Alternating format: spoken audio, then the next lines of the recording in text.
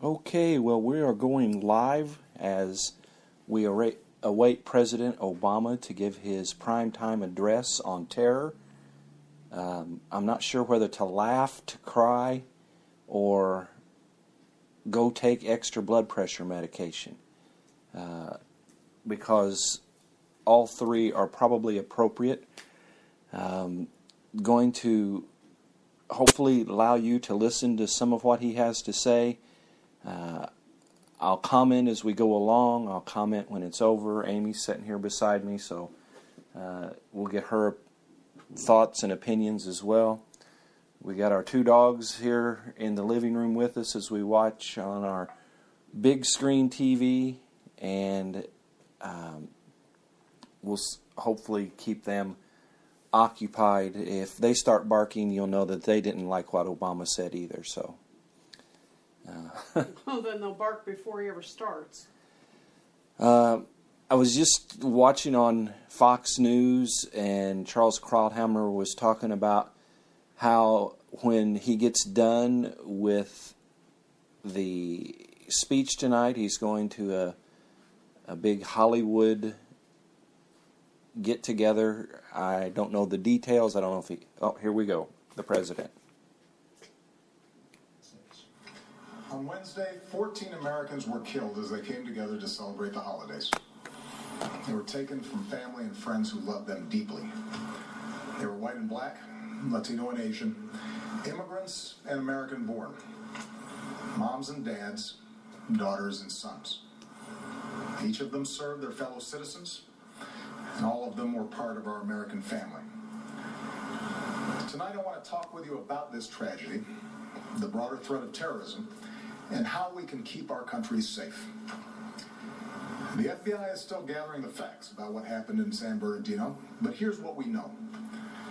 The victims were brutally murdered and injured by one of their co-workers and his wife. So far, we have no evidence that the killers were directed by a terrorist organization overseas, or that they were part of a broader conspiracy here at home.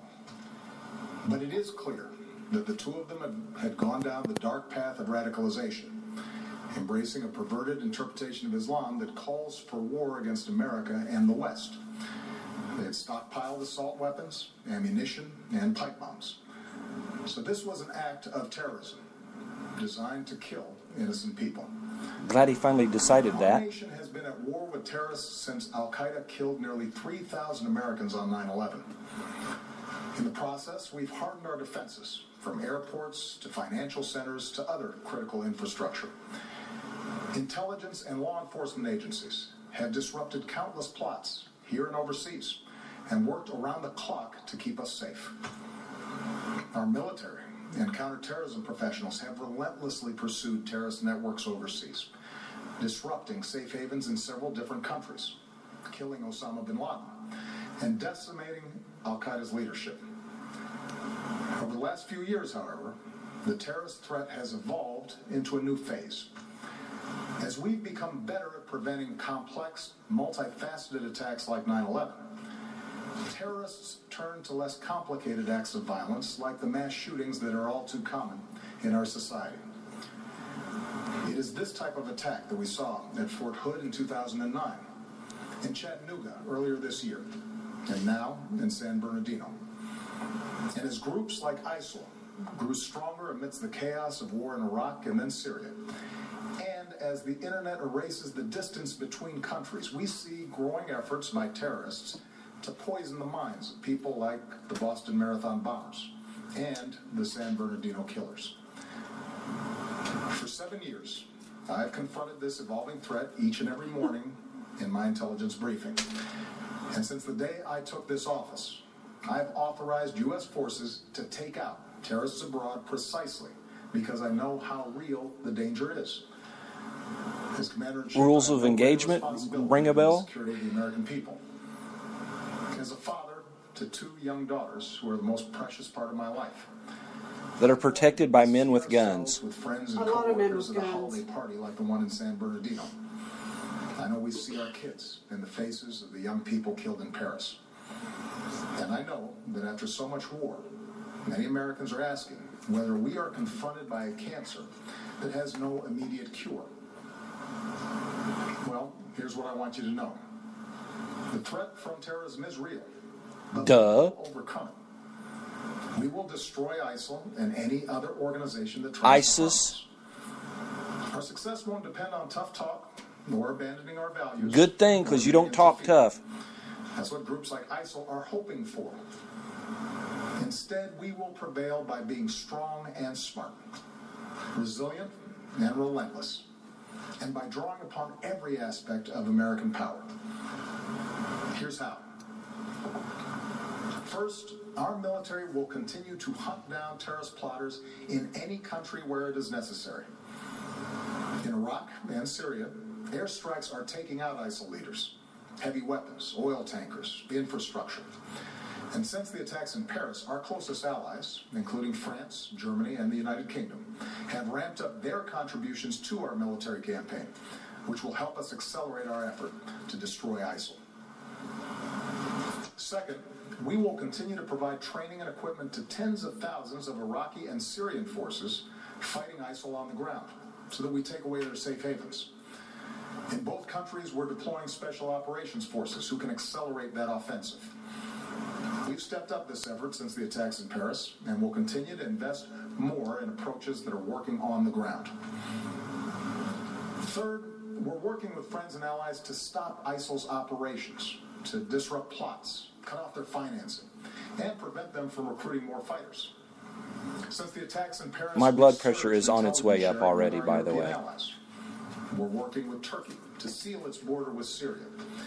And we are cooperating with Muslim-majority countries and with our Muslim communities here at home to counter the vicious ideology that ISIL promotes online. He seems to know how to pronounce that word Muslim very well. With American Not very leadership, well. the international community has begun to establish a process and timeline to pursue ceasefires and a political resolution to the Syrian war. Doing so will allow the Syrian people and every country, including our allies, but also countries like Russia, to focus on the common goal of destroying ISIL, a group that threatens us all. This is our strategy to destroy ISIL. It is designed and supported by our military commanders and counterterrorism experts, together with 65 countries that have joined an American-led coalition. That laugh at you Constantly regularly. examine our strategy to determine when additional steps are needed to get the job done. That's why I've ordered the Departments of State and Homeland Security to review the visa waiver program under which the female terrorist in San Bernardino originally came to this country. But you won't secure our borders. I will urge high-tech and law enforcement leaders to make it harder for terrorists to use technology to escape from justice. Yeah, we'll just make them cross the borders illegally. We have to work together to address the challenge. There are several steps that Congress should take right away. To begin with, Congress should act to make sure no one on a no-fly list is able to buy a gun. What could possibly be the argument for allowing a terrorist suspect to buy a semi-automatic weapon? This is a matter of national security. We also need to make it harder for people to buy powerful assault weapons, like the ones that were used People? in San Bernardino. I know there are some who reject any gun safety measures, but the fact is that our intelligence and law enforcement agencies, no matter how effective they are, cannot identify every would-be mass shooter. That's why we need to be armed ourselves. Goodness gracious, are we going to go here? What we can do, and must do, is make it harder for them to kill.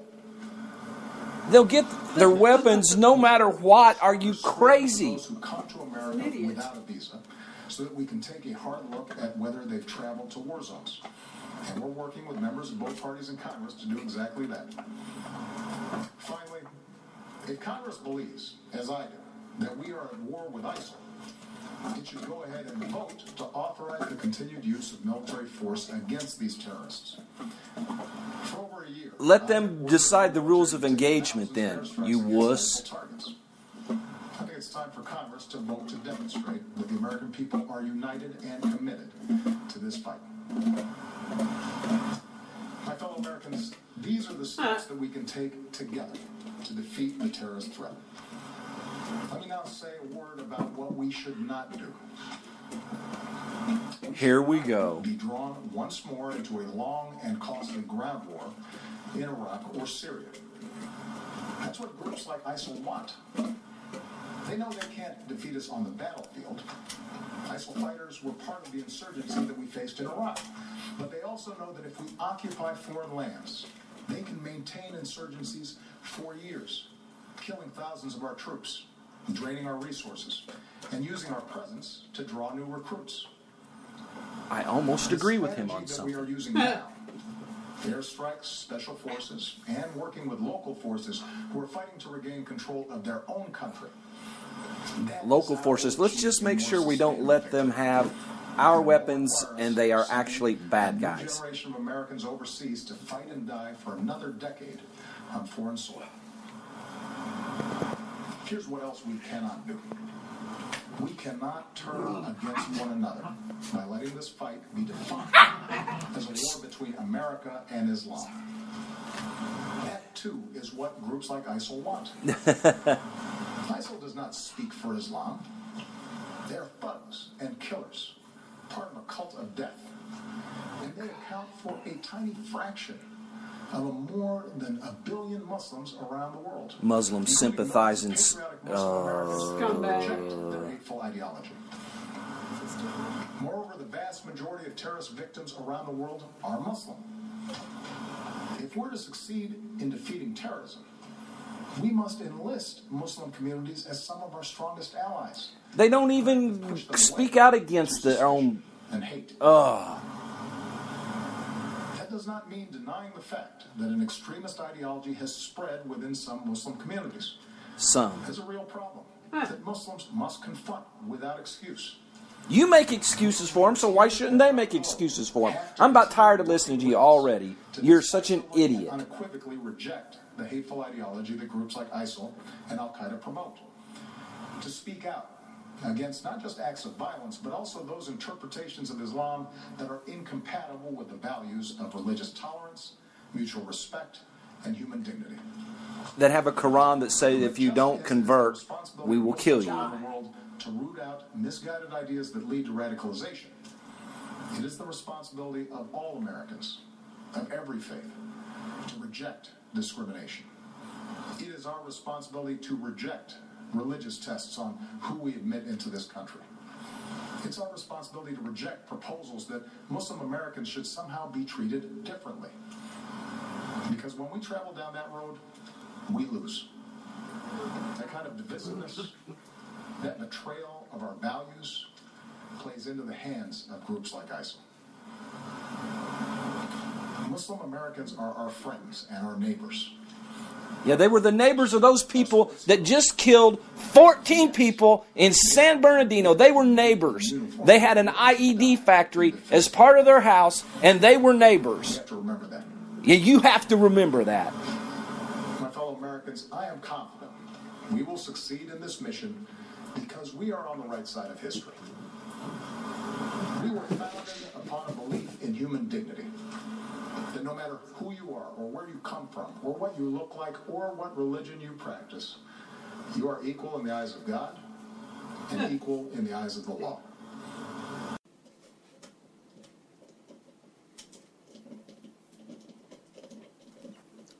Okay, well, we're back. We had some connection problems with the internet here in the house and lost the connection, but we are back, and the president just wrapped up his little charade. I'm not even going to call it a speech because it wasn't a speech. He didn't even have the dignity enough to sit in the chair behind the desk at the Oval Office and look presidential. You know why? Because he needed that teleprompter. And the teleprompter would have been visible if he'd have been sitting behind the desk. What a sad, sad day for America. That the day that man was elected president. I don't care what race, what religion, what color, what fill in the blank you are. It was a sad day for America when Barack Hussein Obama took over control in the Oval Office. That speech was pathetic. That he didn't say anything anything that we didn't know. He didn't reassure us. He didn't reassure the world. And goodness gracious, I am sure that there are millions and millions and millions of people around the world who just watched that and probably just LMAO. Well, if not, they should be. Because that was the least presidential thing I think I have ever seen in my life. Amy? I think it was an embarrassment. He needs to be ashamed of himself. Well, he has no shame, and it's pathetic that we took as long as we did to say that it was terrorism, and now that it is terrorism, we want to say things like, well, they weren't tied to any terrorist group. It is classic ISIS. Absolutely. You know, just because maybe they didn't get a straight communication from ISIS, which we don't know that they didn't either anyway, but ISIS has said, do these kind of things on your own. Absolutely. That's direct communication. Yep. And his wussy statement about we're not at war with Islam proves that he knows nothing about the enemy, or he knows every single thing about the enemy because he is the enemy. One of the two. And if I sound strong about this, if I sound hateful about this, so be it. Just so be it. He kept trying to choke down our throat that Muslim Americans are our friends. And I'm not saying that there aren't Muslim Americans who don't legitimately feel bad about what happened in San Bernardino. I'll give you that. And I think Amy has something she wants to say. I just don't understand how Muslim Americans, if you want to use that term, could care less about those people that died. Their own so-called Bible, their Quran, specifically says either to convert or die. So the whole idea of being a Muslim, if you follow your Quran, however you want to say it, they're terrorists, period, dot. How can you follow something that says you either convert to Muslim or die? I don't get it. I don't. Well, and that's why we're at war with Islam. Oh, he said we're not. I don't care what he said. Yeah, well, I don't care about comes out of anything. His insipid face is worth listening to anyway. He said that freedom is more powerful than fear.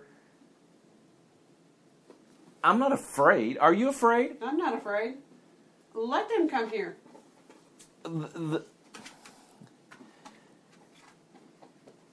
To say that you want to arm yourself, to say that you want to be prepared, that's not fear. Nope, that's not fear at all. That is more courage than fear. Fear is to say that we've got to stop letting people have access to high-powered weaponry. I don't disagree that somebody that is on the no-fly list should not be able to purchase a gun. I agree with that. That seems to be common sense. Common sense gun law. Oh, they have a common sense gun law. It's the only one I've heard, but... I mean, felons can't... See, this don't make no sense to me. Felons can't buy a gun. Right. So why should somebody on the no-fly list be able to buy a gun? Well, you got to be on a no-fly list for a reason. It's not because, you cussed out your Aunt Polly or something. You've got to have a specific reason to be on a no-fly list. Well, and have we found out that these two were on a no-fly list? I've not heard anybody say that they were on a no-fly list. I haven't either. They must have not been because he flew to Pakistan. Right. Or I've heard 2 or 3 different places he supposedly flew to. Saudi Arabia, Pakistan, And so he brought her back. He couldn't have been on a no-fly list because he was able to purchase guns legally. Well, he's saying that just being on a no-fly list does not keep you from being able to buy a gun. He's just ignorant. So if that's the case, if okay,